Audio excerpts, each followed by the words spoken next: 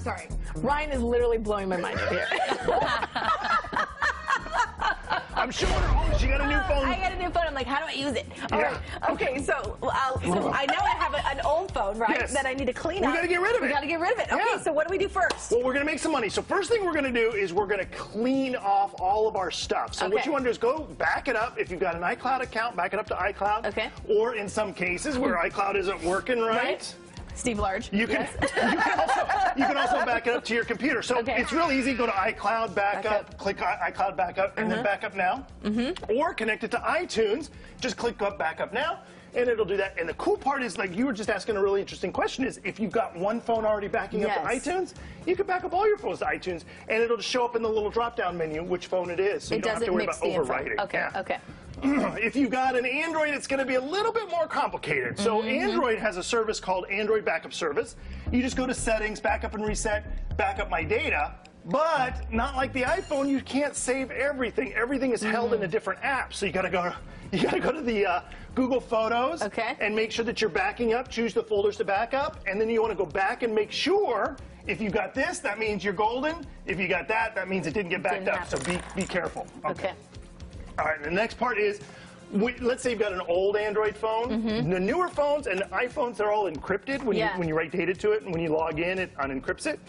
But if you've got an older phone, you've got to encrypt it first. Otherwise, somebody can recover the data off your phone, get all your pictures and all your stuff. So just go into the settings and encrypt the phone if it's an older Android device. Kind of basically restoring to factory settings kind of thing? Okay. And then you just, you just click reset to default, and it'll erase everything on the phone and put it back to default. And on iPhone, you just go to erase iPhone, and it erases everything on your phone. Once all that's done, here's the thing. Make sure you don't go back in and connect it back to the internet and then just start deleting things manually. Like, let's say you go into your contacts and go, oh, I don't want all these people in here. It'll sync back up with your account, and you'll lose everything. So don't do that. Make sure once you've done all this stuff, don't sync it back up. Don't log back into the phone. Just leave it as it is. Gotcha. Plug it into power when you do your reset. Otherwise, if it gets halfway through the reset and it dies, you're going to lose your phone. So you want to make sure you get it plugged in. Also, here's kind of a weird tip. Now, this is what some of the places online are saying, is take an HD video and let it run the phones through all of its storage. So that way you overwrite anything that's on the phone, just in case you leave something on there. If it's overwritten, nobody can see it. So you basically put an HD video on there and then delete it. Now we're going to sell it. Are you ready to sell? Ready. Two major places to sell, obviously eBay and Craigslist. The interesting thing is you're going to get different prices on different sites. With eBay, keep in mind you're going to be shipping. With Craigslist, you're likely going to be meeting the person. So you just have to decide what's your risk value, what you want to do. But here's an iPhone. This is $500. This is just last night, $500 for 128 gigs on eBay. But over on Craigslist, $500, 64 gig. Oh, interesting. So double the storage on eBay still gets you the same price. So on Craigslist, you can get a little better price.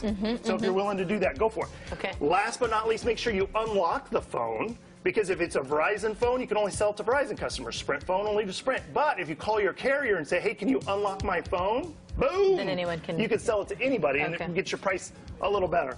And then last but not least, make sure you get the latest updates on the phone. So that way, when you sell it, you've got the latest iOS 10 or 7.0 for Android. And that way, they don't have to do a lot of work once they get it. Okay, fantastic. Great tips. Thanks so much. You're welcome. All right.